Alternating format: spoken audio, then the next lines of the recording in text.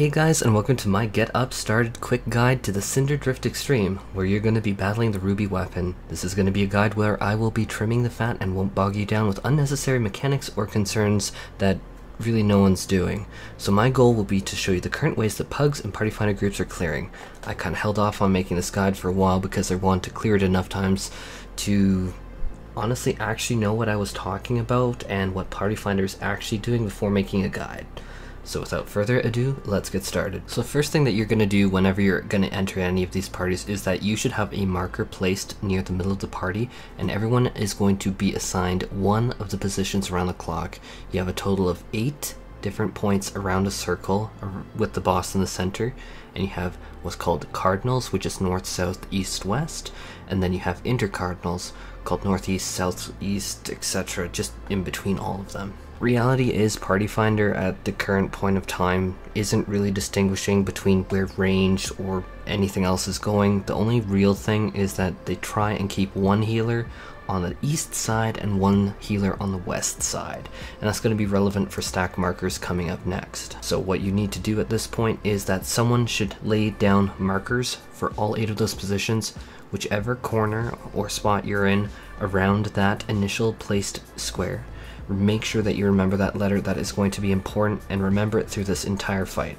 Next up, they are going to be placing probably a 1 and a 2 marker, or it might be an A and a B. Either way, it's going to be a marker set to distinguish whether you're going to stack on the east or on the west side, or left or right of the boss when the stack mechanic comes.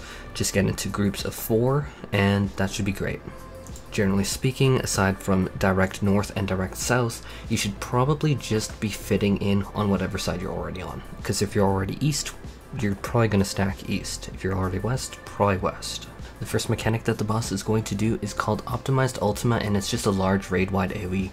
Generally speaking, if you're ranged DPS, you could use your shield here. Tanks should be using their mitigation tools as well, and healers brace for impact. But reality is, this doesn't hit so hard that it could wipe the party without barriers, but be ready for it. Next up, you're going to see a bunch of lines appear on the ground, and that's going to be all that's going to be on the ground. Just dodge these accordingly, but be ready for the next phase, which actually does involve a little bit of work.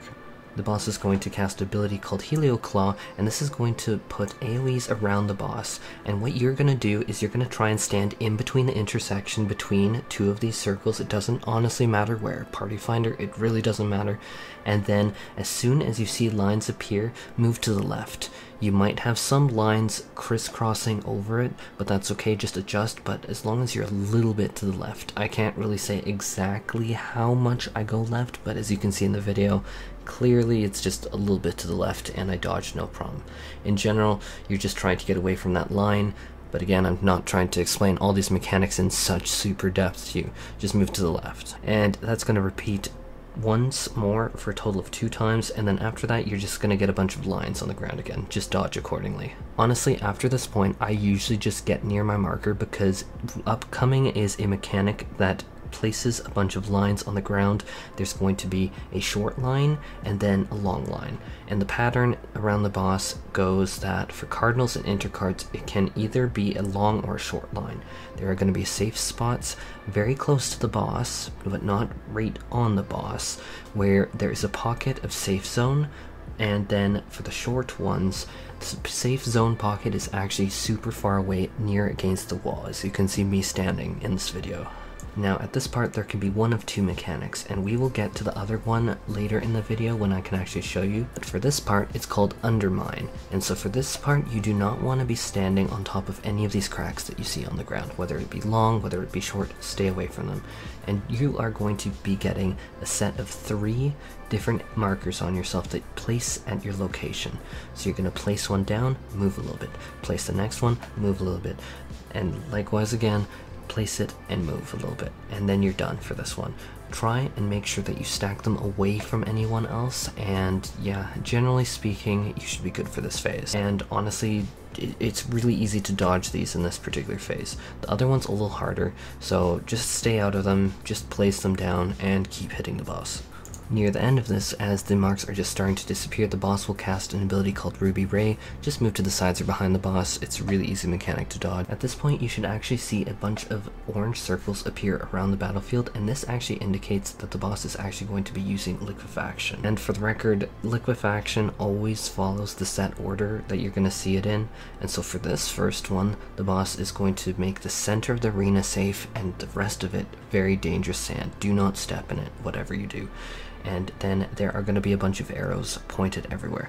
I'm telling you, ignore all of the other arrows, just look at the current arrow. That's all I'm saying to do. And then move to the diagonal on that circle away from that arrow, so the opposite direction that the arrow's pointing and down. And this is going to prevent you from being clipped. Be very tight to the edge because this is a very tight mechanic.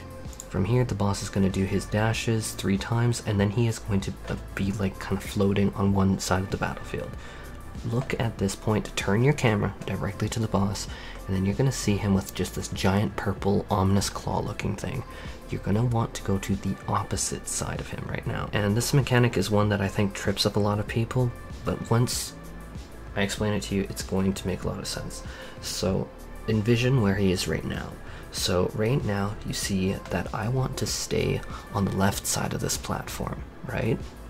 Okay, now watch as I have turned my camera, and now I'm looking and the arrow pointing inwards, which means that he's going to come through this field. And ignore the other arrows, but look at the one inwards. Now you want to go to the left of that one. So basically all you've done at this point is you've kind of looked at his current position, now you're looking at the other position, and you're just applying the same formula. Left, stay left. Because of the claw is always going to be on his left, which is your right, so you want to go to your left to avoid it. And just stick to that. From here, he's just going to do more of those optimized ultimas. Just prepare as you would for the first. But another one is that he is going to use a Stomp Tank Buster. Healers just prepare for that, and then prepare for a tank swap at this point. And yeah, tanks just will get a nasty debuff, so try and swap it if you can. Next mechanic is called Ruby Dynamics, and then he will just float to one side of the battlefield with both claws showing. And then this is where your stack markers that you were assigned initially are really important. Go onto either the left or the right, whichever one you were assigned, and try and pop mitigation. Mitigation actually is super important here. If you are a ranged DPS like me on Machinist, or me on Dancer actually for this clip, wrong clip, I'm going to use Shield Samba here, and that's because there is so much burst damage going out here, it really makes a huge difference. So immediately after the stack marker goes off, you go to either the left or the right side of the field, and 4 should be on each side. If there's a 5th, then someone is screwing up, and they should honestly stick to their stack marker group. And so if you're on the left marker, go to the left side of the arena, because he is going to do a cleave through the center of it, and he will hit anyone there. Just make sure that you don't overlap, but stick close to one another, but don't hit anyone. You can overlap the circles, just don't overlap on top of another person. These circles can stack it. It'll be okay. I know a lot of people in PF for whatever reason are phobic of this. The circles can stack, you'll be okay. From here, it is really rinse and repeat of the same mechanics. So he will once again go into the center of the arena eventually after casting a few more ultimas, and then he will bring out those rock cracks through the ground. You're gonna have the long ones and the short ones just the same as before. Again, like before, there's a safe spot near the boss for the long ones, and then for the short ones you want to stay super clipped against the wall, like right against the wall, and you'll be safe. Now this is the other mechanic that could appear earlier, and this one can, but it's really random, but the way you're going to handle either of those mechanics are the same. So instead of getting the under one, now you're going to get liquefaction, and so instead of staying away from the cracks, you're actually going to want to step onto the crack. Again, I know some pug groups apparently rotate, but you know what, after all of my clears, I'm not getting any rotations for this one. Or I've had maybe 3 or so, but rotation doesn't seem to be really a thing in pug groups. But just go to your marker, go to the crack on your marker and then stand on it. And now you're going to have the 1, 2, 3 dropping of mechanics, and again, avoid stepping in anyone else's. This one, unlike the other one, is going to be very tight, and it's very important that you drop them as far back as you can. And remember, the circles can overlap with the circles. That's okay. But do realize that if you step in any of these circles, you will definitely risk wiping the party. Like if someone drops one of these markers in the center, you're done. You're wiped. But in reality, just stay as far back as you can, and just watch even for these ones. Like if you're a little worried with the short ones, watch where all of these DPS are currently placing their markers, and just follow that. It will work out, promised. Also, if you're on a long one and you're kind of like quote-unquote trapped back there, it's no big deal. Just place them and yeah, go on from there. But I should say, like, there is no need to be in the center of the arena. If you are quote-unquote trapped, don't push it. It is better to die yourself than to go into the middle and risk wiping everyone. And yeah, from this point you've really seen basically every mechanic. The last thing that he's going to do is that he's going to do another liquefaction, but remember, the last one was that the inside was safe. Now it's going to be the outside that's safe. And then he's going to zip to one end of the arena. What I generally see most groups do, as you can see in the footage, is we just kind of like get near him wherever he's flying, and then we're just going to immediately walk into wherever he was. And this tends to really work out well. After that, the outsides are going to become dangerous through liquefaction, and then the center is going to be safe. And then he's going to show a claw, just go to the opposite side of the claw, and then that mechanic's done. And really, first phase is over. That's all that it is. After a disgusting cutscene that I am not going to be showing on this channel because you usually in a pub group are gonna wipe. So just run into the wall and die. This allows you to get all of your cooldowns up, and you can do a full opener here. I don't think that I've even had a single clear that actually went just forward with the fight. I think we've always ran into a wall. At this point of the fight, she does a lot of casts, and that's one thing I wanted to do with this guide, is ignore these casts. Basically at this point, you want to wail on the boss until she spawns 2 adds. At this point, you will have a debuff that is either red or blue on yourself. If you have the red debuff, hit the blue. If you have the blue debuff, hit the red one. Just opposite. I mean, if you did Hades, this is basically the same as when you had Igerleon, or however her name is, and then La Habrea. Yeah, this phase is very similar. Also, one thing that I should say is that generally I tend to stand underneath the ad that I'm currently attacking, and that's because they have 2 mechanics.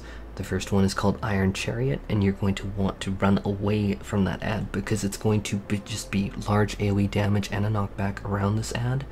And then the other one is going to be Lunar something, and basically for that one you want to actually be standing underneath the boss for that one. So if you're familiar at all with the Chimera fight where they have the lightning cone around themselves, or the lightning circle around themselves, and then the close range ice one, it's basically the same thing. So Iron Chariot, get out. The Lunar one, get under. During this time, the party will be attacked by a few AoEs, and just try and shield them if you can. Healers, be ready to heal those off. One mechanic that is actually very important to pay attention to is that she will spawn 2 floating heads. 1 blue, 1 red head. And literally what you want to do is you want to have the DPS that it's clipped onto go to the other side of the ad, the opposite ad. So bring the blue head to the red one, red head to the blue head, and then just have them collide. Be aware though that if you have a DPS run into these, it's going to deal very significant damage to the party, which is very bad. Another mechanic to watch out for, especially for tanks and healers, is Ruby Claw, and this is just going to be a tank buster from the ad, so just be wary of that and try and use mitigation as appropriate. From this point you are very much in an AoE heavy phase, and basically the boss is going to just call down a bunch of moons, and it's just going to make the field flash like this very vibrant red that you can see on the screen right now. In general, you're going to expect a lot of healing. Try and use some mitigation here, but reality is you want to save big mitigation like ranged DPS mitigation for the next phase coming up, but we're focused on this one right now. So use light mitigation, healers prepare to heal, but overall this won't wipe you quite as nicely as the next. So one thing to note though is that during this she will have an eye marker around herself.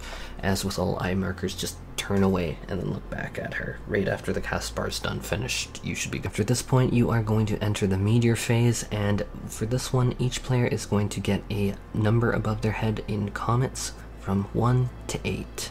And so remember your markers from first phase, exact same markers apply here. So in this instance, D was my marker from the first one. D is still my marker for this. So likewise, you can see that I'm taking my marker over here. And for markers 1 through 7, but not 8, you are going to go all the way to the wall and wait until the marker is off your head, and so the meteor is placed and ready. And so stand there until the meteor is placed, and then go immediately like directly under the boss, like square center in the field. But for marker number 8, please make sure that you're about the halfway mark. So you see the boss's circle, and then you see the edge of the arena. Go about halfway from there. If you get too close to the party, you will probably wipe the entire party with how much damage is going out. From here, I do strongly suggest using a lot of mitigation, and healers prepare for a ton of damage. Right before the last meteor drops, the boss is going to cast a ability called Shriek, and then this is going to actually knock the entire party back. And at this point, if you either want to aim yourself to be knocked back behind the 8th meteor, or walk behind the 8th meteor and then use knockback prevention, is totally your prerogative.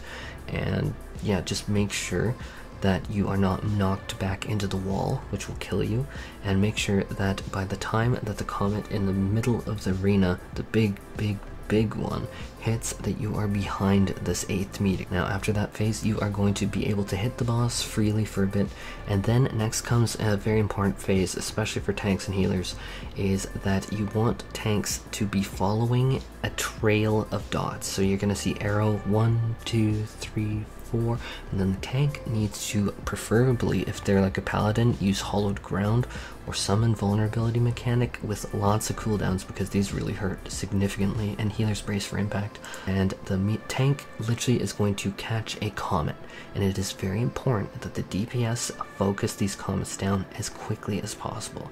If you are ranged DPS, you are probably going to be able to hit both of these comets with your limit break.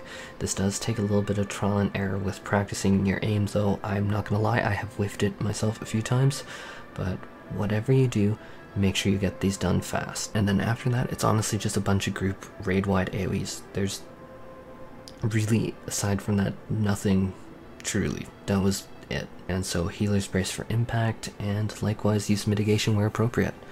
Anyhow, that is actually all for this video, and let me know what you thought about this fight. Are you excited about it? Have you cleared it yet? Are you maybe feeling a bit better on this fight?